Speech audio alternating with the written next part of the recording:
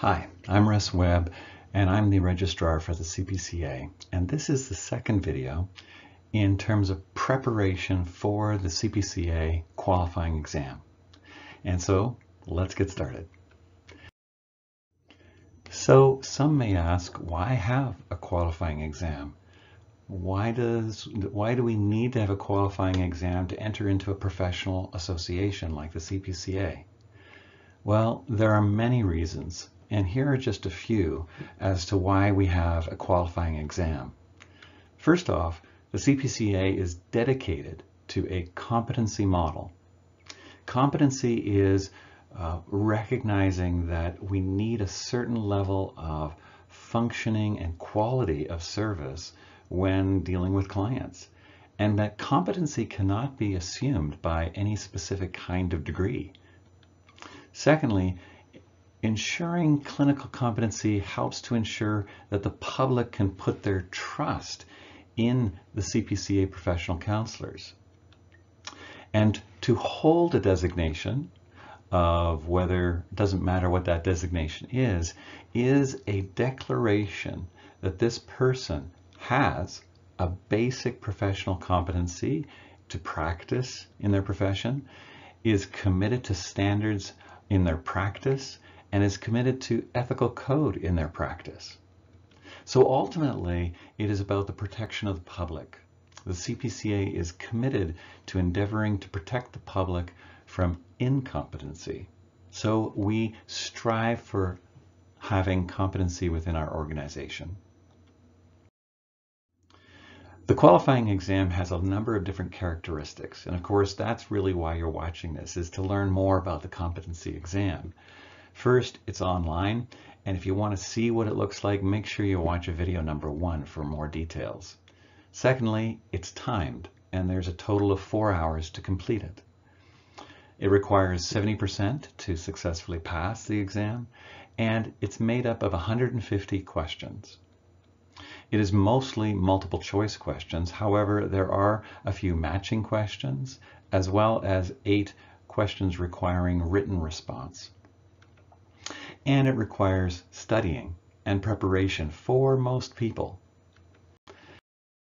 So people want to understand, what is the exam like? And the most important word I can use to describe the exam is that it's practical, but based on clear clinical thinking and education.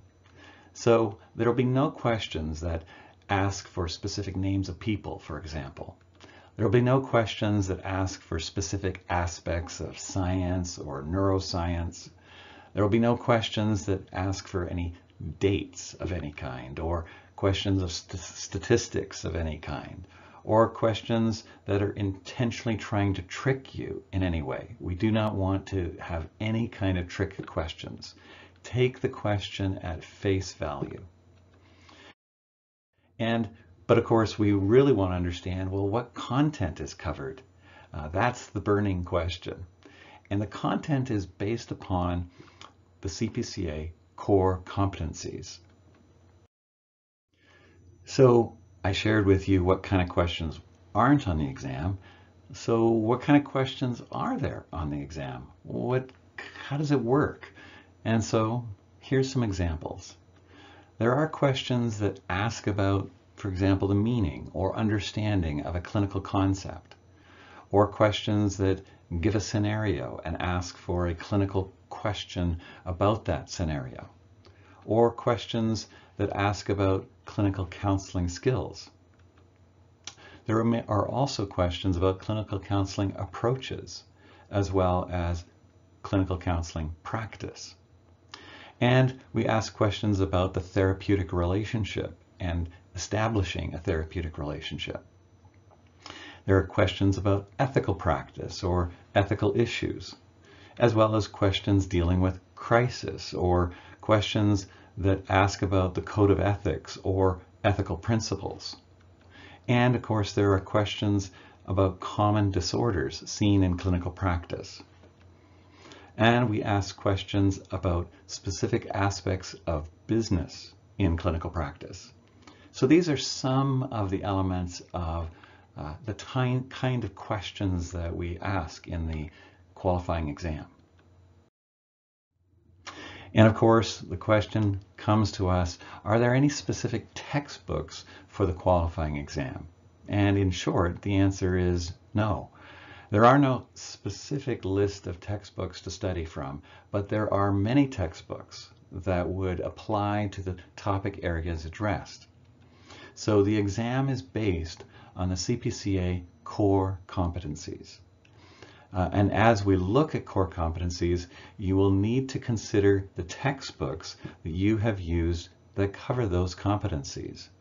You'll also need to read through the Code of Ethics in preparation for this exam. So the core competencies document looks like this, and the URL for finding this document is at the bottom of this page, but it's also accessible through the website directly. So what are the 8 core competency areas that are going to be tested? Good question, glad you asked. So the first is counseling foundations, and then counseling interventions. Third is counseling processes. Fourth is counseling skills and techniques. Fifth is ethics and ethical practice. Sixth is reflective practice. And 7 is professional practice. And the last area is professional communication. So these are the 8 core competency areas that are in our core competencies document. Within these 8 areas is a lot more information. Let's take a look.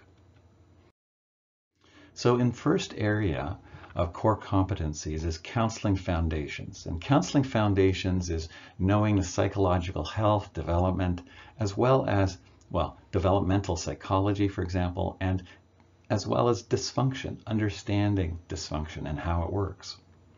So part of the courses or aspects of study would be on human development and functioning, studying culture and diversity, ethical framework and mental health issues and problems that are common in counseling. The second area is counseling interventions. This is where we want to know when and how to complete successful interventions. And part of that is clinical assessment, crisis intervention, as well as conflict resolution. The third area is counseling processes. And counseling processes is having the knowledge and the skills to work with client issues. And so along with the counseling process is the recognition that there's an orientation to the counseling process, and then there's assessment and therapeutic relationship and therapeutic process, and then finally closure. And there are elements associated with all of these processes. And then there is also counseling skills and techniques that are basic counseling skills and techniques that all therapists should have. So it's not specific counseling skills of advanced training or advanced techniques or anything like that. No, these are core basic counseling skills and techniques. And these are using skills to build that therapeutic relationship. So we have the therapeutic relationship and of course therapeutic communication and processes. And the fifth area, of course, is ethics and ethical practice, using ethical principles to guide our practice to ensure that it's best practice. And so there's a commitment to regulatory standards and understanding how regulation happens, including provincial, federal, provincial, municipal, as well as regulatory colleges, those particular standards, as well as a commitment to our code of ethics and ethical practice. We have 2 documents that you will want to take a look at. And the first is our CPCA Code of Ethics. And our Code of Ethics is core to understanding how to make ethical decisions. And there's great information in there as to when you end up in an ethical dilemma, how to work that through, what are the steps involved.